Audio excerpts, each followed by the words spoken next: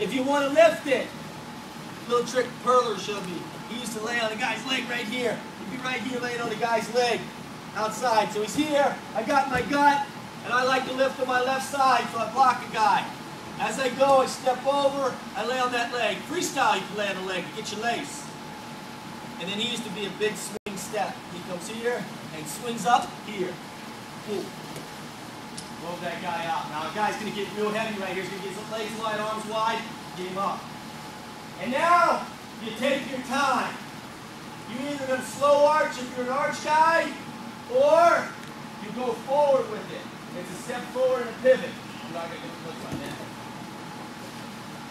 Who's arching who? You can arch me.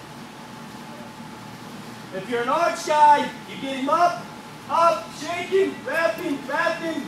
You take him. Once his feet are off the ground, guess what? You can't hook my leg. For five. So he picks, he lifts, up. Watch your area over there, guys. Down he goes. If you're an archer. We got the trash mat this afternoon. You can start working on your arches over there. You can actually finish up with some of you guys here. And then there's the pivot forward, which you also see from a tripod. If a guy goes tripod on you, freestyle, you pivot forward. Recto, you pivot forward. Who's doing pivot? Me. Go.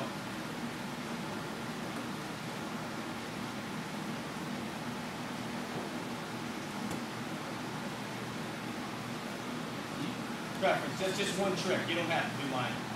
You guys like to just pick up. Up. Guys getting heavy now. He's going to step outside. He's going to step outside with that back foot. See, that's a low arch. Low arch, and the motion is spiral, twisting.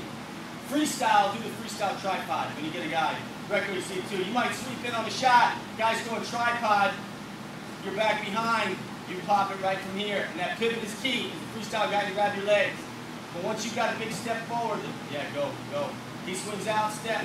The guy can't stop it because he's so torqued. There's so much torque on his upper body. He can't go anywhere. On freestyle, we always show it. Tripod.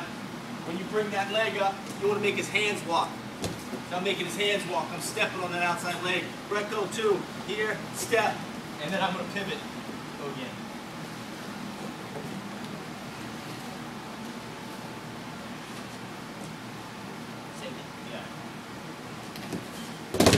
Hand scoop. One of the things I've always felt, if you're long and lanky, those have always been the best Greco guys. Short, stocky guys are hard to get off balance and get out of position, but always the best archers and the best throwers have always been the long, lanky guys because they get a lot of leverage and a lot of torque on your body. If you're short, for me, I stuck with guts.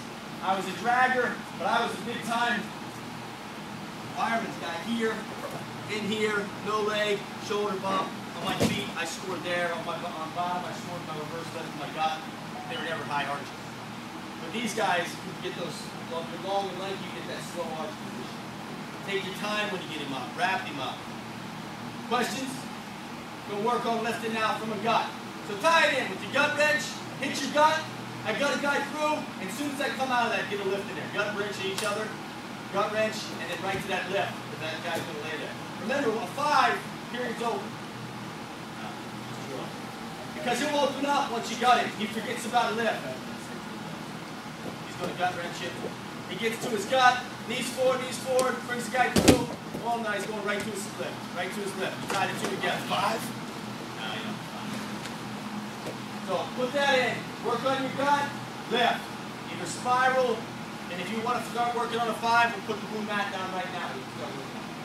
All right, let's go. Finish up with that session.